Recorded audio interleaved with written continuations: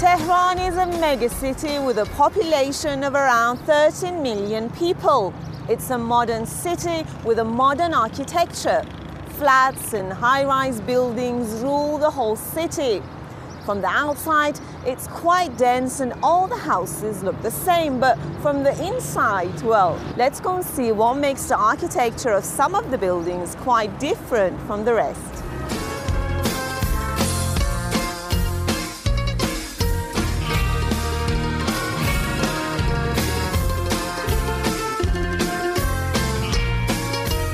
For some of the architects in the country, building a structure is not just about keeping up with the latest architectural trends.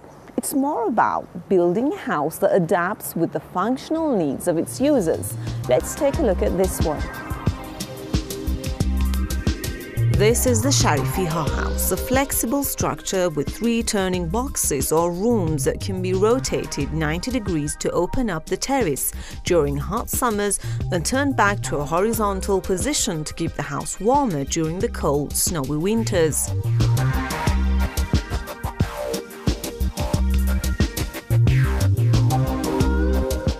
Ali Taqabuni is the mastermind behind the creation. He was inspired by the country's traditional houses, which offered both a winter and a summer living room for the residents.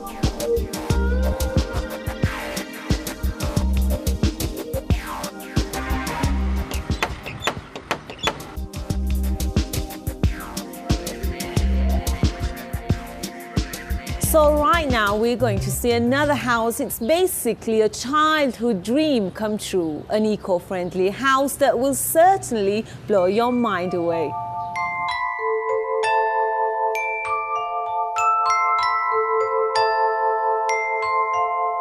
A portable house made from wood and built in just 3 days, 72 pieces to be precise.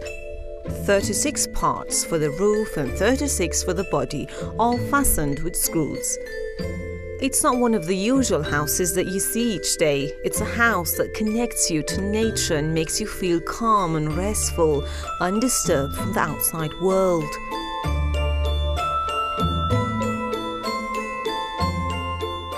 Abbas Eftekhari is the architect of this house who has been living here with his family ever since it was built.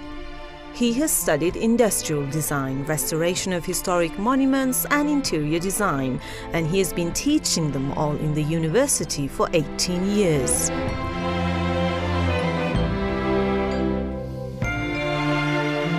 Mr. Eftekhari told me that wood is a naturally grown and engineered material which contributes to an overall removal of greenhouse gases from the atmosphere. At the same time, it's structurally strong and acts as a natural insulator due to the air pockets within its cellular structure.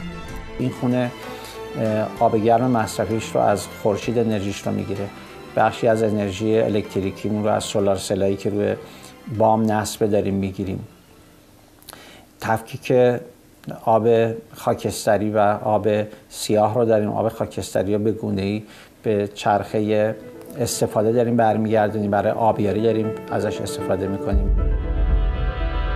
The family's sun clock was also interesting to see.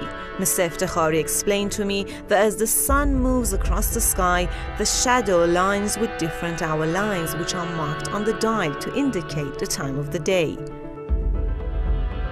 در هنگامی که خونه تخریب میشه، یه مشکل زیست محیطی باز ما داریم برای مسائلی مثل سیمان و سنگ و بتون و گچ و امثال هم که دچار مسائل زیست محیطی میکنه ما رو. در صورتی که توی چوب اگه به چرخه تولید بخواد برگرده که خیلی راحت میتونه به نئوپان و امثال هم تبدیل بشه. اگر هم که بخواد به طبیعت برگرده ظرف 2-3 سال تجزیه میشه.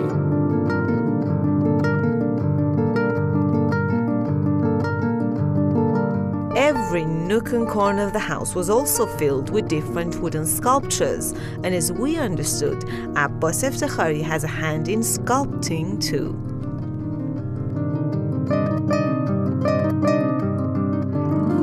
It's a dreamy experience, rubbing your hands on the different shapes of wood and smelling the woody fragrance and looking at the colorful, delicate veins as they each tell you their life story.